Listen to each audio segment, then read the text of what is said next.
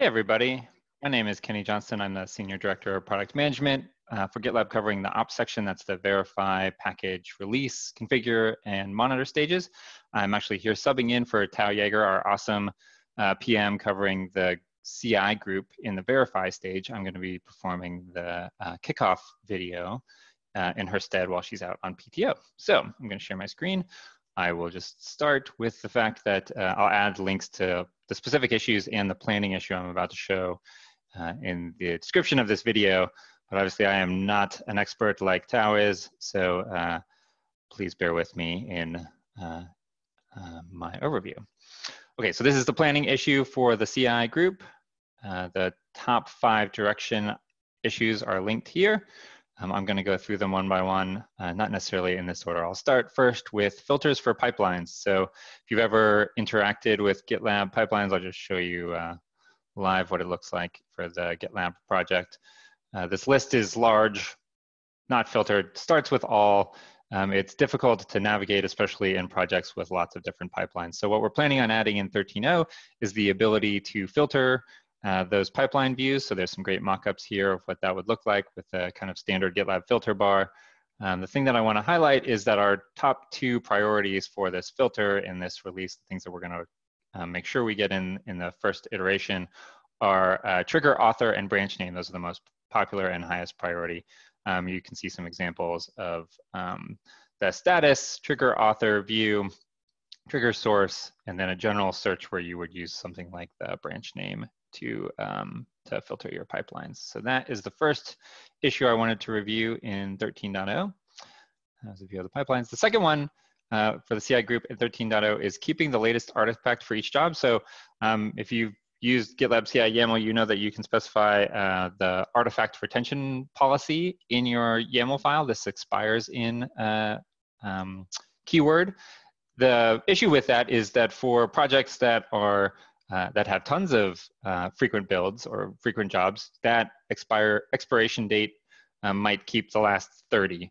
But for ones with less frequency, it might not even keep the latest one. And if your desire is not necessarily to have an expiration date for those artifacts, but actually to ensure that you're keeping the last one, it's difficult to do without having to know the kind of frequency of your build while still keeping your storage costs down. So this feature will allow users to specify to keep the latest artifact in their CI YAML file, and only that latest artifact, thus keeping their storage costs down. The next one is about inheriting environment variables from dependent jobs. So as the issue describes, today you can store various content in artifacts and then pass them between jobs, but that can be pretty heavy-handed if really all you want is a kind of like single variable. The example here being the build version that you're creating in the build stage. You want to make sure that that is referenced in the deploy stage. So we'll be adding this support for passing them with this .env keyword between stages in GitLab. The next issue for 13.0 for the CI group is excluding paths. So when you create a cache or an artifact, you typically define paths that you want to create that artifact from, but you can't use an except, or you can't do a not. I want everything in build, but not this other folder, for in this example right here. And so we'll be adding the ability to do just that. By not having this, it causes users pain of having to list every single specific folder within that folder that they do want, as opposed to the converse. And in cases of build folders, that can be quite large and quite onerous as the folders change. So this would allow users to kind of easily exclude specific paths that they know they don't want to include in artifacts. There's a good example here below that I was noticing of kind of having a not operator in the path, something like that.